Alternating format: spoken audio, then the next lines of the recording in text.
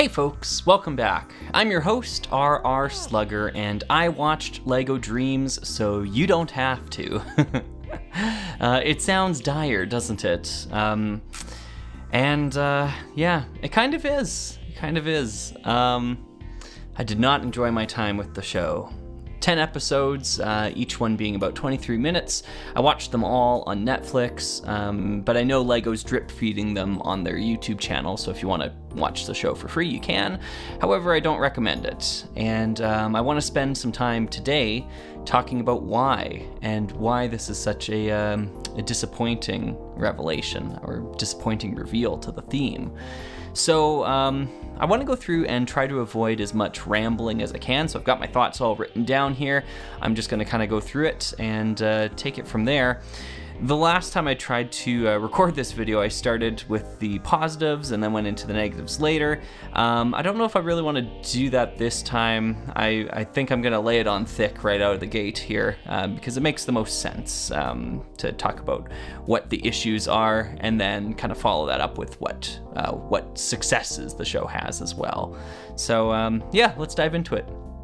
LEGO DreamZzz is a show about this group of friends known as the Dream Chasers who enter into the dream world, discovering how to craft and do fun adventures within it, and they are trying to stop someone known as the Nightmare King from taking over the dream world and therefore the waking world.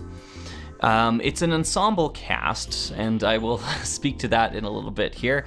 And the show moves a mile a minute, lots of plot points here. I don't really want to give a plot synopsis of every single episode because a lot of it is just complicated, I think, for the sake of being complicated and not necessarily for the sake of complexity. I'll talk about that a little bit here too, but I think by and large I found the show to be rather vapid, somewhat brainless entertainment, and unfortunately I kind of think it's a dud, a bit of a failure to launch of a show.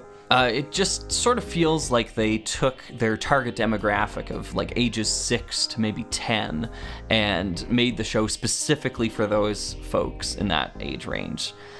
As a teacher, and I mean, obviously, I was once a child myself, as a teacher who teaches kids, I just can't imagine anyone like above the age of 10 really finding this show intellectually stimulating. Although, I don't know, I grew up watching Star Trek as my childhood TV show, so what do I know? At least in my opinion, I think it's fair to say that the best kids shows are also written for adults as well. Whether that be Miss Finsler quoting Pink Floyd in Recess, or Optimus Primal reminiscing about die-cast construction in Beast Wars, Squidward fantasizing about the death that awaits him after working a minimum wage job in SpongeBob, like those are all great examples of jokes that a kid might find humorous, but they lack the context to understand why it's humorous, and that's how those jokes are written for adults. And unfortunately, LEGO DreamZzz has none of that. It really doesn't make any attempts to write for an older demographic, which is strange for the LEGO Group because unlike those other kids shows, the LEGO Group knows that a huge portion of its target user base is adults, ages 18 and up. So you'd think they would be trying to cater a little bit more towards that crowd as well, and try to find some of the success that these other kids shows I've mentioned found as well. I also just want to point out too that it's not just my childhood nostalgia, you know, speaking for those shows there. I'll take an example of a kids show like The Last Airbender, Avatar: The Last Airbender. That's a show I never watched as a kid. I watched it for the first time as an adult, and it still spoke to me. It still had enough quality writing to it. So it can be done. You can write a kids show that appeals to both kids and adults. It just takes a little bit more thought than I think went into the LEGO DreamZzz TV show. Speaking to the humor of LEGO DreamZzz, I found the show to be rather unfunny, almost painfully unfunny, and I didn't expect that. I really expected it to be a little bit more jovial and lighthearted and have some quality humor in it. I take like things like the LEGO Movie as an example, or more modern example, I suppose. But I got a laugh maybe once an episode. They got a laugh out of me maybe once an episode, which is low for me. That's really low. I'm a person who loves to laugh. And here I was mostly silent during my viewing of LEGO DreamZzz, sometimes groaning, but that was about it. Yeah, a lot of the things that were written to be jokes might amuse a 6-year-old, but there really isn't quality comedy writing here. The one or two that would get me in an episode, they felt like flukes. Or I was just laughing at how absurd something was. Yeah, so the show isn't very fun in that regard. It's not very humorous. My partner watched some of the episodes with me, and she had something insightful to say about it as well. She talked about how the show is all exhale. It feels like it's always exhaling and there's no inhale. The show doesn't take any time to breathe. It really just moves, and then this happened, and then this happened, and then this happened. And without any regards to but therefore, it was just and then, and then, and then. A lot of tell, don't show as well. We get a lot of that in this show. Ironically, but that's kind of where we're at. I felt that the first four episodes of the show could have been the entire season. You could have taken the plot of the first 4 episodes where we meet our characters, they discover the dream world, they learn about dream crafting, and then they have to secure their hourglass in the Dream Forge. That's the plot of an entire season of television right there. And so LEGO DreamZzz has the opposite problem that many streaming-only shows have, where they take 4 episodes of plot and stretch it out to 10. This one takes 10 episodes worth of plot and squishes it into 4. And as a result, none of the moments have much weight or gravitas to them. We're not allowed to ruminate and to ponder the implications of what we're seeing on screen. It's very much just one directional writing, where you're not really supposed to think back to what you just saw 5 minutes ago. And it's a writing cliche that I really hate. Now, I haven't watched any of the other LEGO modern TV shows, your Ninjagos, your Hidden Sides, whatever. I don't know how this one stacks up against those shows, but I think the problems that are here are quite paramount and can't really be brushed under the rug. I can't tell if the writers are trying to be funny or are trying to be insightful and just failing at both, like some modern Star Trek show. It's really tough for me to tell, and I don't have enough experience with this writing team to be able to decipher what's going on here. Though at the end of the day, I think the writing and the dialogue is pretty much at the heart of my problems with the show. So to that end, I want to talk about the cast. There is what is supposed to be an ensemble cast, but there's no mistaking it here. This is the Mateo show, and everyone else is just here as support. So amongst your characters here, you've got Mateo, who is by far the most fleshed out, most explored character, perhaps the most likable of the bunch as well too, I would say. His sister Izzy, kind of a one-note character, just very impulsive and written to be, I guess, annoying as her character trait. I don't know what they were going for there. They both have a couple of friends in the show, Cooper and Logan. I'll talk about Logan first. He's just your dude bro character, and that's basically that. You can sum it up in one word, basically. And the character of Cooper, I am just completely dumbfounded by. I don't understand why this character is in the show at all. Every time they're on the screen, it's just negative charisma points, and I don't know if that's necessarily the voice actor they chose or if it's just the dialogue they wrote. But the way that it's supposed to, what we're told at least in this show, is that Mateo used to be really good friends with Cooper, but then Cooper kind of grew up a little bit and now is really good friends with Logan.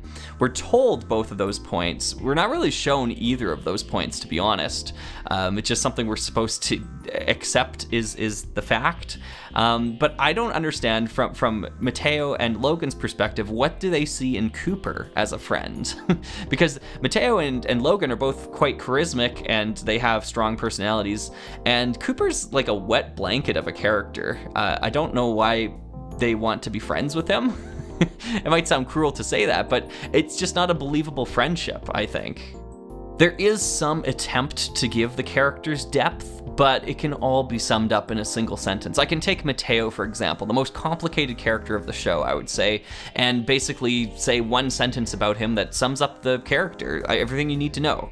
Mateo is considerate and creative, but he needs to develop faith and confidence in his own ideas. That's basically the character. That's the whole thing right there. There is no nuance beyond that, and there really could be. There should be, I think, especially a show like this that is supposed to be, or at least we're told is supposed to be about inward reflection rather, on our dreams. And it really doesn't speak to that in the quality of writing. I know I'm coming off harsh towards the writing of the show here, but I do feel that is the root of the problem. The show is full of missed opportunities. I'll give it a specific example as a microcosm of what I mean. In the second episode of the show, once Mateo and Izzy realize the dream world is real and their friend Cooper is trapped in the dream world, they hatch a plan to go and rescue him.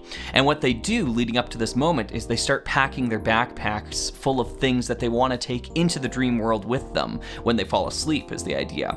And so here they are, they're stuffing their bags and they're talking about their plan, they're getting all pumped up and excited, and I'm sitting here thinking, this is perfect. This is the perfect opportunity in the show to talk about that sleep training stuff that you were mentioning on the website. Like LEGO, part of that press release, they're talking about how LEGO DreamZzz is going to be a series that helps teach kids and parents about sleep training and how to fall asleep better and that sort of stuff.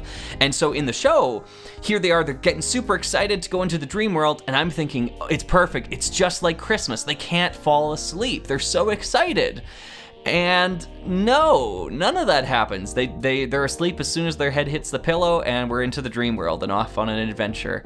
And I just think, what a missed opportunity. And it's one of so many, as I came up with so many different ideas as I was watching the show, until eventually halfway through I just kind of gave up because I realized the show wasn't going to capitalize on its dream world. It wasn't going to capitalize on that premise.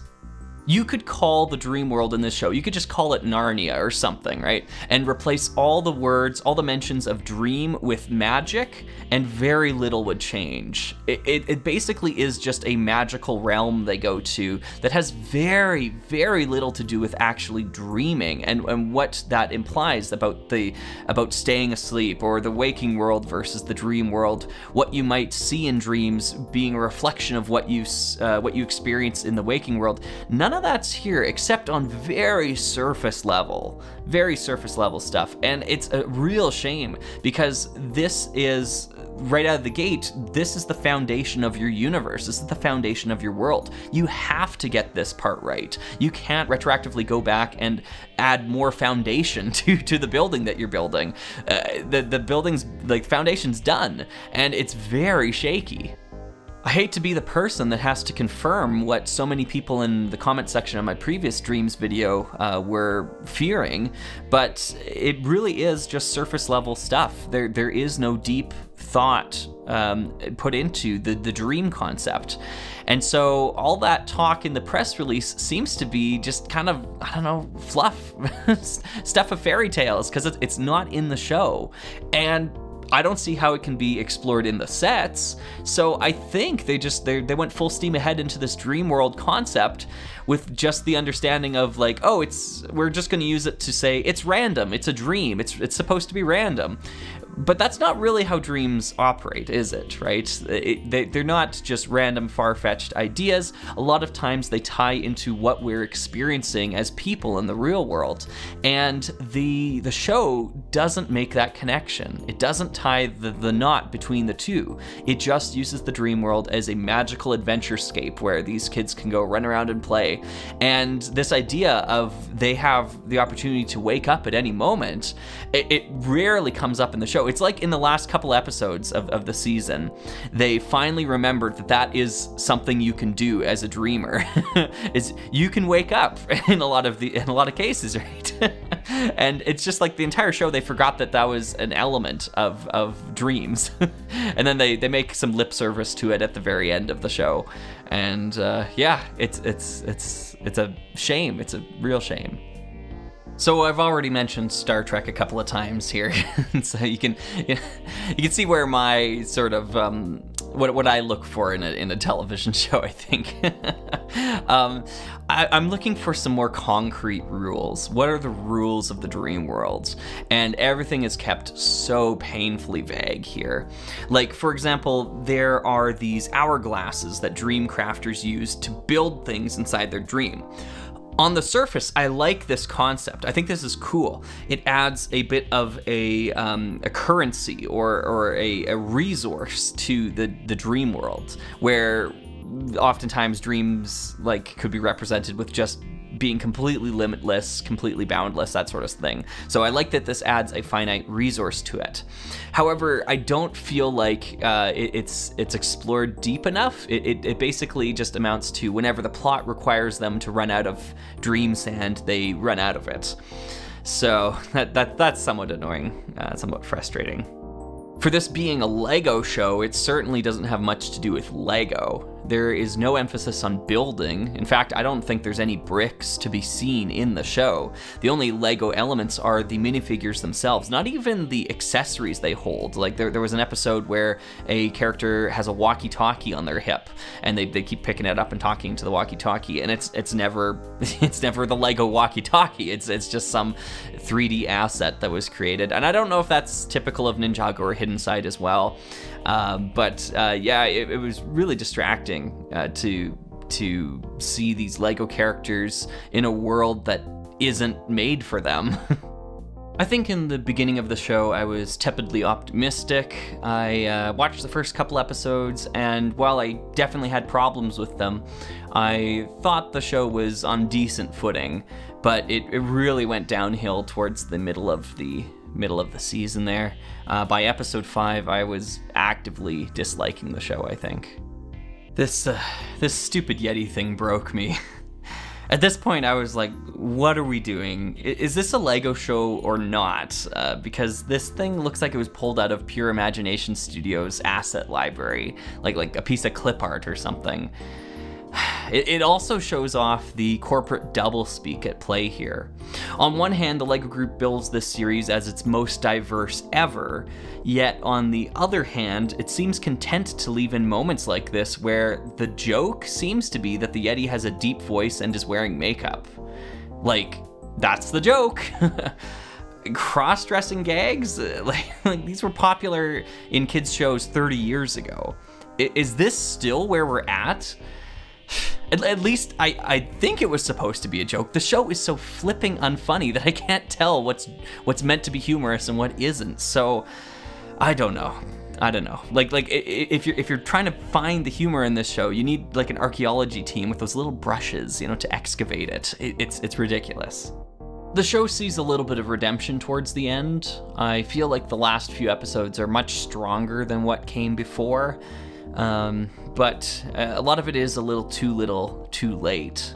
Like I mentioned earlier, the foundation is shoddy, and so it's hard to build past that. You can't retcon depth into your world design. So one notable element here that I loved the concept of was this thing called the Edison bomb, which is a device that the dream chasers can use. It's like a grenade, like a bomb, and it emits pure sunlight, which will destroy any grim spawn, which are the nightmare shadow things. It will destroy any grim spawn around it, but if you have to shield your eyes from it, because if you look directly into it, it'll wake you up instantly. And I love this concept. What a great, well-designed idea for, something that is actually using the dream concept, the fact that we are in a dream right now. And they promptly waste this item. It's Chekhov's Edison bomb. I can't have nice things. So I've been ripping on the show here pretty hard, so let me talk about some of the positive aspects. The show's pretty. It's very visually inviting. It's not too dark, and it's also not color barf, which is the opposite extreme, where the saturation's all cranked up and all that sort of stuff. I found it hit a nice middle ground between the two. So that's great. The colors are nice, the animation's smooth, everything looks pleasing.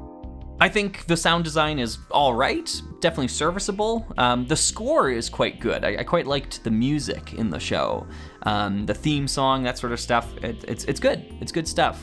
The voice acting, I don't know, it's kind of hit or miss. It's all right for the most part. I really feel like a big name voice actor in the main ensemble cast would have really helped. Just like, I don't know, getting someone famous to do Mr. Oz, for example. I thought I heard Jennifer Hale in one episode. I'm pretty sure she's in one. And I definitely thought I heard David Kaye in another. But I checked on the David Kaye one and it wasn't, unfortunately. But a lot of this just kind of makes me think like, well, what are these folks up to these days? You know, like what's Scott McNeil doing these days? I'm sure Matthew Ewald would love to work with the LEGO group again. Like get one of these guys to come in and do some voices.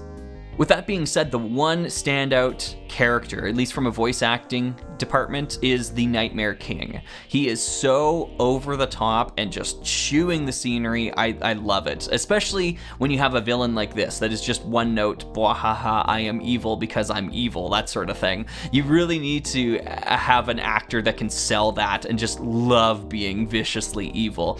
And the Nightmare King is good in that regard. I know it's a one-note villain, completely one-dimensional villain, but when you sell it with a performance like this, I think it works. This one's going to be a bit of a backhanded compliment because I've already mentioned how the show very poorly represents dreams. There's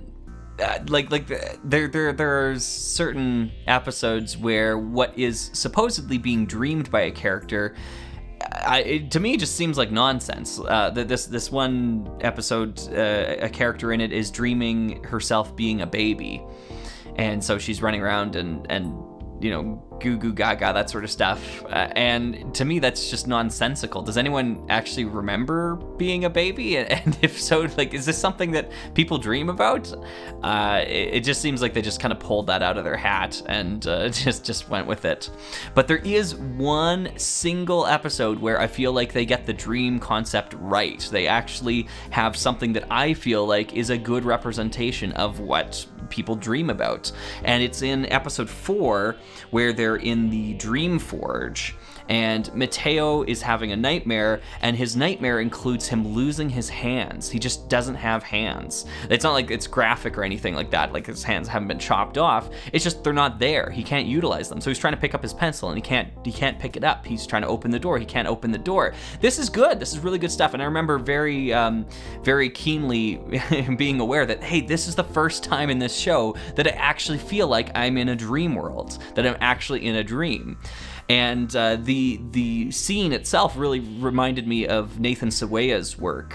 And I know that's maybe an unfair comparison because Nathan Sawaya makes incredibly thought-provoking pieces of art. And if you ever get a chance to see them in person, you have to. Yeah, it's a really, really insightful experience. That was, I think, the show at its best in terms of representing the dream world.